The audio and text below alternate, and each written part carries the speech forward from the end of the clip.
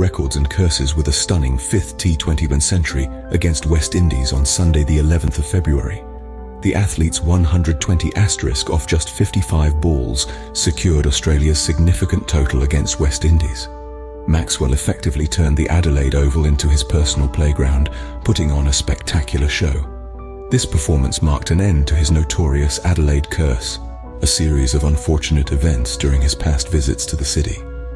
Overcoming the psychological barrier of past injuries, Maxwell showcased an exceptional game, his success to his quick hand speed and strength.